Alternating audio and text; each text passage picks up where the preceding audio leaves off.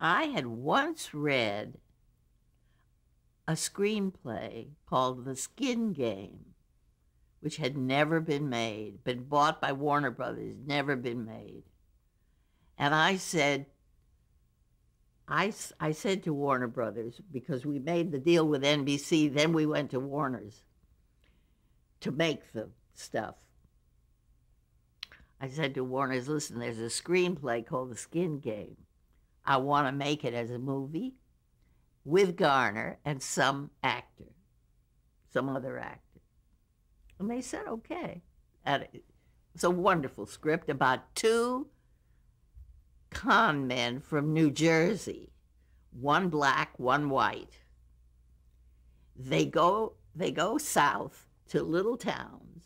This is early on in the, I guess, in the Civil War days. Anyway, they go south to the little towns, and in every little town, Garner sells the black friend that he's got as a slave, pretend slave. This is his slave, and he's auctioning him off. Then they take the money and run out of town, go to another town. They make a fortune. They go from town to town, and Garner sells a black guy in every town. And meanwhile, they're two equally not very legitimate con men. But we didn't have a black actor. I had been to the Mark Taper Forum, and I had seen a play in which a black man played the part of Lumumba, a president of one of the African countries. And his name was Lou Gossett.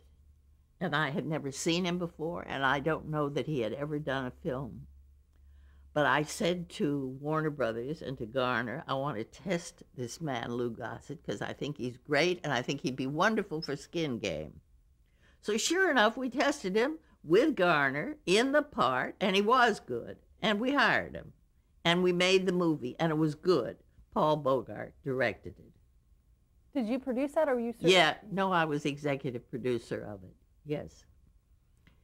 And Peter Stone, who wrote it, and did a great job.